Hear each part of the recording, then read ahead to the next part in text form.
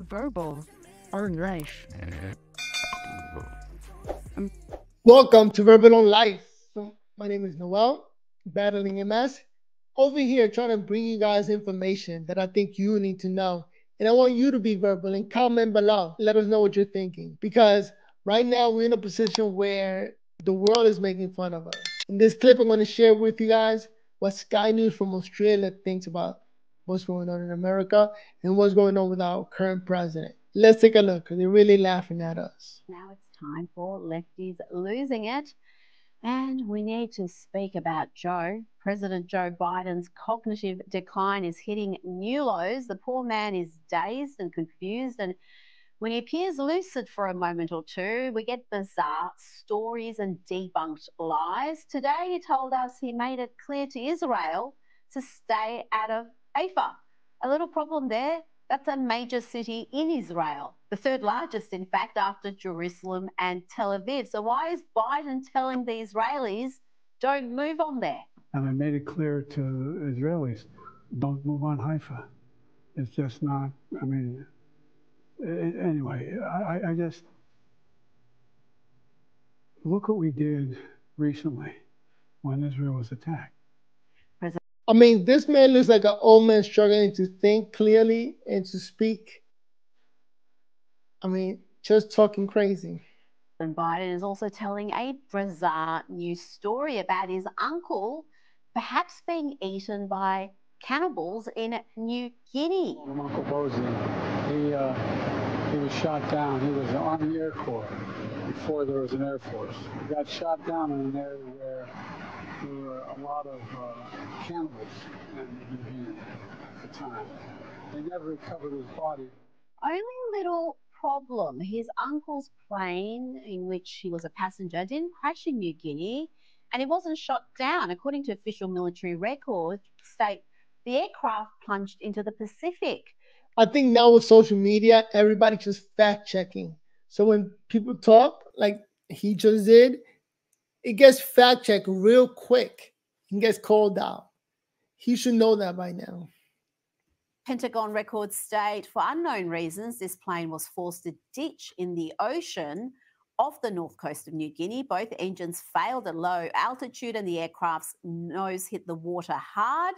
The three men failed to emerge from the sinking wreck and were lost in the crash. One crew member survived and was rescued by a passing barge, but not according to the president, who, for reasons no one can explain, has begun spinning this bizarre variation to the story where the plane is shut down, his uncle is consumed by man-eating primitives, and he's so taken by this fantasy tale that he's repeated it twice in 24 hours. My uncle, they called him Ambrose, they call him Bozy. I wonder if he saw like a movie or something that just triggers that story in his mind. And he said, you know what? I'm going to go out and everywhere I go, I'm going to say the same story.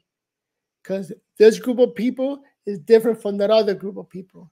But he forgets that everything is being recorded. Crazy. Bozy is a hell of an athlete. They tell me when he was a kid. And he became an Army Air Corps before the Air Force came along. He flew those single-engine planes as reconnaissance over war zones. He got shot down in New Guinea. And, you know, and it's okay for him to speak that way, right? But an old man, you know, a grandfather speaking that way, sure, go home, let the kids go and hear a story from you. But the president of the United States talking like this, I have no idea how people can still continue to vote for this man. But comment down below, man. And they never found the body because there used to be a lot of cannibals for real in that part of New Guinea.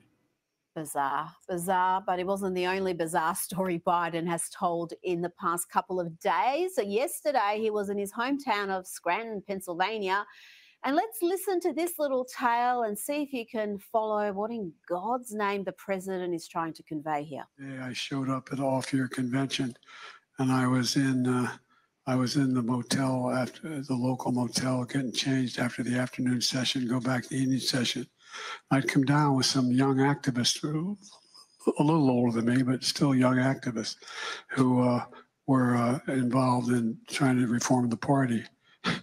And I was in one of those 8x10 bathrooms, they have, shower, toilet, and the sink. And I got a towel on me and shaving cream, and I hear bam, bam, bam at my door really loudly. And wonder what the hell is that? I thought it was this guy, Bob Cunningham, on a radio show, and a couple other guys. So I said, okay, guys. I used to love listening to Obama speak. The man is a real good orator. He knows how to talk. But man, this is just embarrassing. After thrilling that tiny crowd with his confused tales from, 60 years ago, he hit a local petrol station in Pennsylvania to press the flesh with the locals, only no one seemed terribly excited to see him.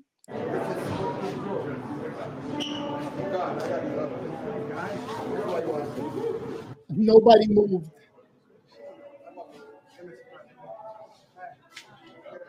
Maybe it was Secret Service told him not to move.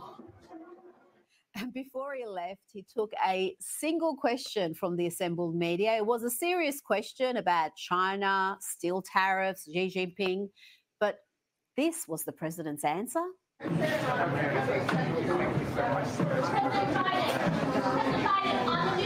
tariffs, are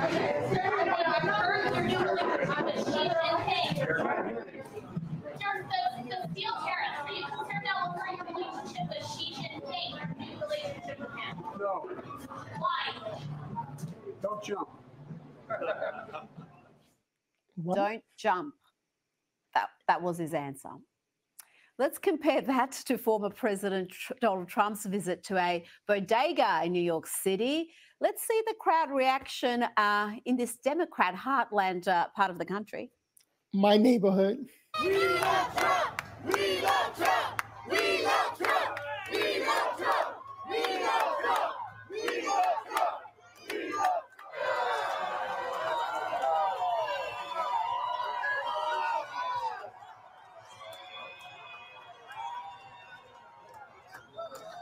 Trump went to my neighborhood and I missed being there. Oh man. I gotta go over there next weekend.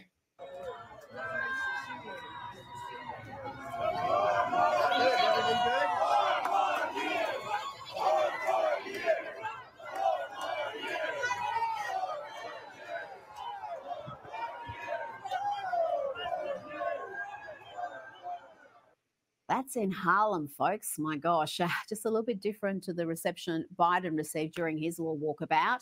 And of course, Trump is in New York right now facing ridiculous politically motivated criminal charges. Let's hear from one of the prospective jurors. Yesterday, a woman who had posted anti-Trump material on social media was added to the jury pool. The judge thought she was a fit and proper person to sit in the jury.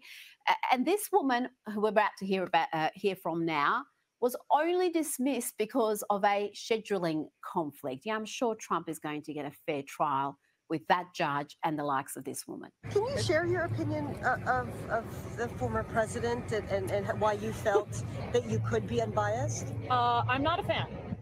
And I think his handling of COVID-19 was abysmal. I have a sister who's adopted from China, and the comments he made about China when he was running for president made her very anxious and therefore made me angry. There are policies he has supported that regard women and reproductive health that I do not agree with. Yes. That's the biggest part. Women and reproductive health and winning over never Trumpers like that young lady. At least she was honest. But the fight that Trump got put in now to win her over. She thought she could be unbiased and was only dismissed because of a scheduling issue. No wonder the overwhelming majority of Americans have little faith in the justice system. Now, we brought you footage of pro-Palestinian protesters blocking both sides of the Golden Gate Bridge yesterday. This went on for hours, causing absolute mayhem. Let's now take a look at how one of these protesters behaves as police free him from a barrel filled with concrete that he deliberately put his arm in. This man-child is another lefty losing it. That's a man-child. What is he doing holding on to that? I got it. I got you. Okay, hold on. By the numbers. All right, let go of your fingers. Let go. You got to send that man to jail. Let go. Let go of the bar. Let go of the bar. Let go of the bar. Come on, let go of the bar. Stop. Let go of the bar. My hand. Let go of the bar. Stop squeezing my hand. Let go of the bar. Stop squeezing my hand and twisting it. The rebar is cutting the inside of my hand. Stop prying my fingers. Stop prying. Stop. Stop. Stop. Let go of the rebar. Stop. You're hurting me.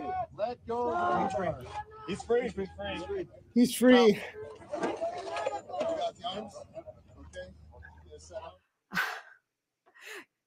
Oh, what can you say? There's a lot I could say, but I probably shouldn't. It's been a while since we featured Biden's White House Press Secretary, Karine Jean-Pierre. What's she been up to?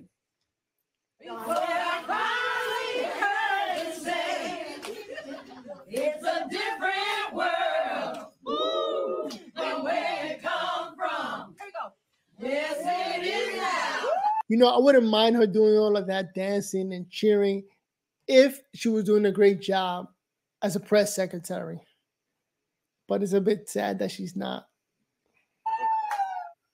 And let's have a little Australian content. Here is an Instagram influencer, is that still a thing? Pining for the return of Dan Andrews and lockdowns. I think she's joking, but really, who can tell these days with so many lefties losing it? I miss and support Dan Andrews, and I wish that he would come back and rule Melbourne and lock us all up, because they were the best times of my life when we had nowhere to go. We weren't allowed out after 8 p.m., 1 hour a day curfew. It made me feel loved. It made me feel special. Bring back Dan Andrews. We are living in some crazy times. But I think what's going to happen is they might find Trump guilty in court, but then it's going to get taken up by appeal. And all of this is for the campaign to say, look, they found him guilty. Because at the end, he's not going to go to jail. We cannot take an ex-president to jail. That sounds insane. And it just doesn't sound real to me. Comment down below, what do you think? Is he really going to spend a day in jail? I don't think he is. All of this is just because he's running for president. I think it's obvious and people want to pretend like they don't see it. But again, comment down below. See you in the next video. Peace. Verbal or life. Right, that was Sky News making fun of America. We need to step it up, and we should be able to do better.